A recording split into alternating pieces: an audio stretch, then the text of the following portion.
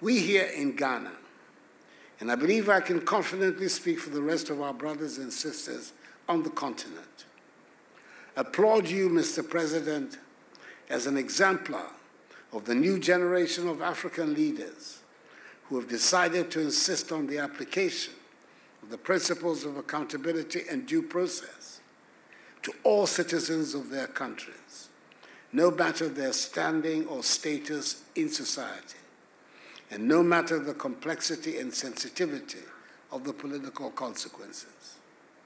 Kenya, under your leadership, is setting herself up to be a shining example of a nation governed according to the rule of law.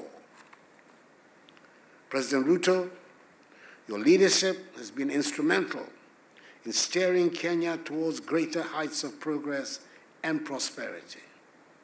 Indeed, under your leadership, Kenya is regaining her pride of place on the international stage.